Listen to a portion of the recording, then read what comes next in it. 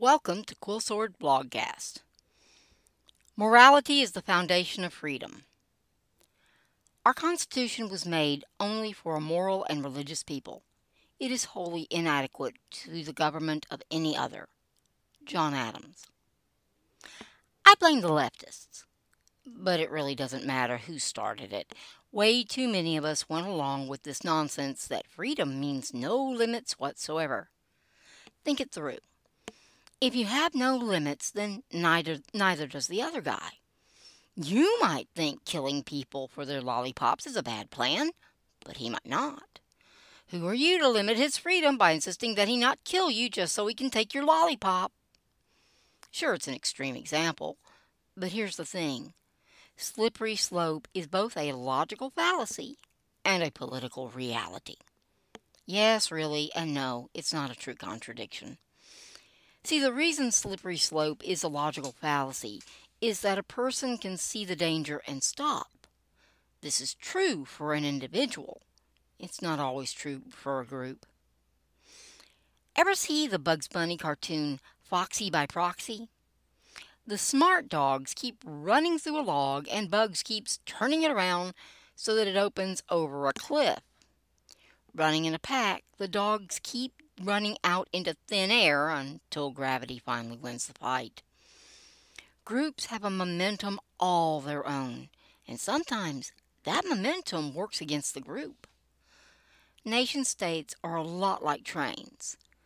Democratic Republic nation-states, like the US of A, don't exactly have great brakes on that train. That's part of why the founding fathers put limiters on the engine everywhere they could.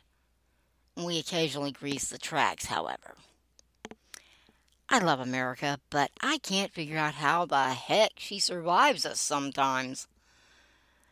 The reason slippery slope is a political reality is that groups cannot easily stop once they get any momentum. Whether a small group that ends up going to the worst restaurant in town because a couple of people were excited about it, or a full nation-state deciding that mandating masks not remotely suitable against pathogens is a good way to deal with a virus, groups have a special kind of stupid when they get going. If you still think the lollipop murder example is extreme, I would like to point out that multiple nation-states are debating the distinction between male and female and failing basic biology. Political momentum is a powerful force and very dangerous in careless hands. Which is all just to say that if we have no limits, we will destroy ourselves as nations, societies, and human beings. Destruction is not freedom. It's the antithesis.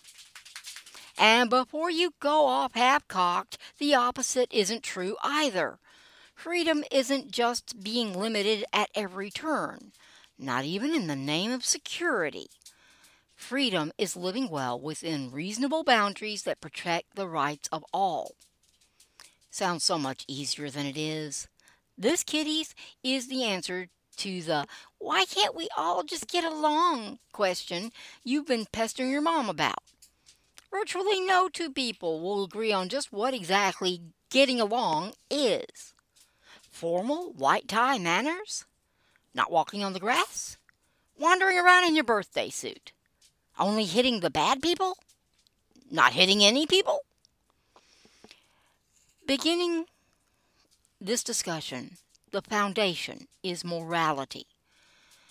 If you can't tell right from wrong, you aren't going to be able to sort out which of the limits are good and which are bad. My examples sound extreme, but there really are people who firmly are convinced that only fully formal manners will do in general society.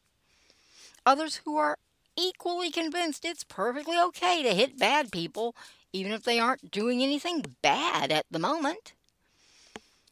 Every generation has to sort through this to a degree.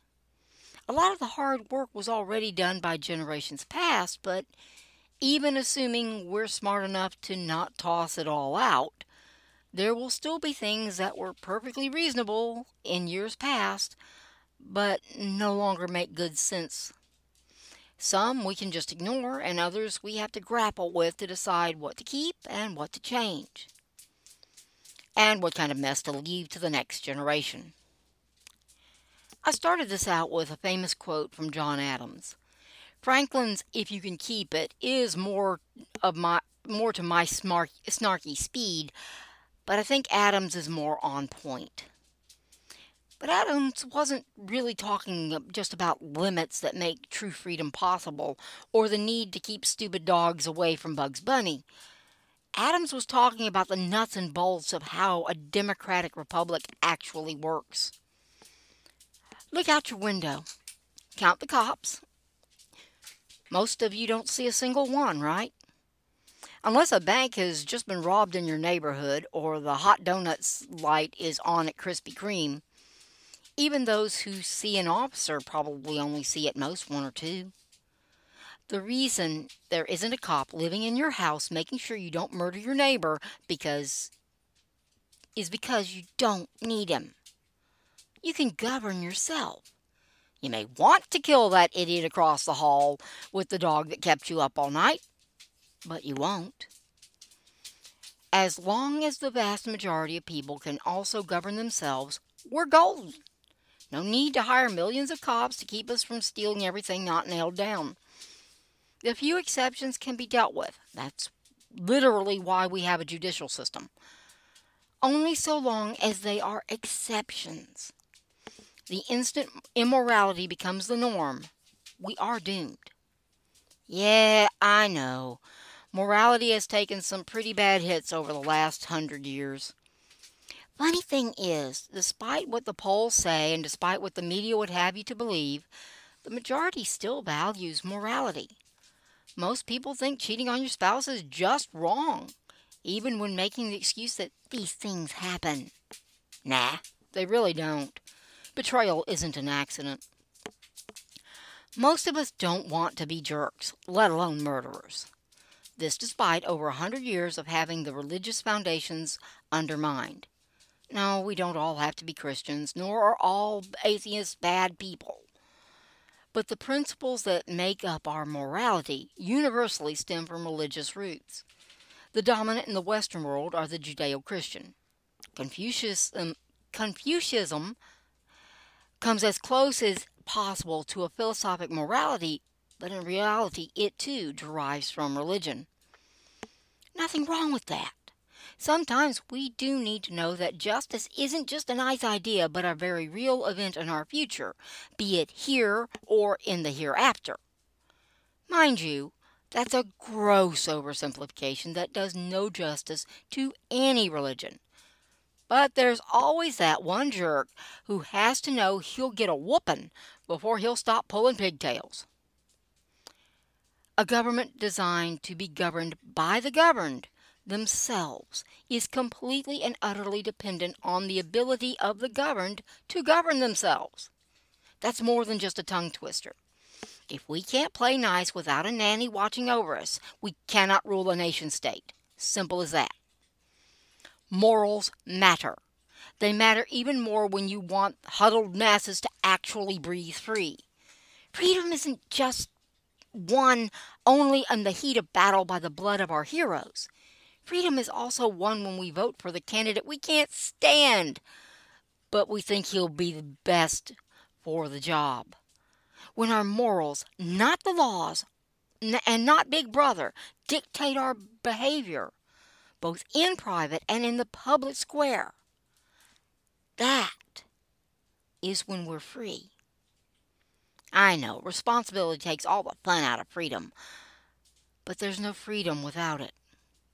Okay, maybe not all the fun.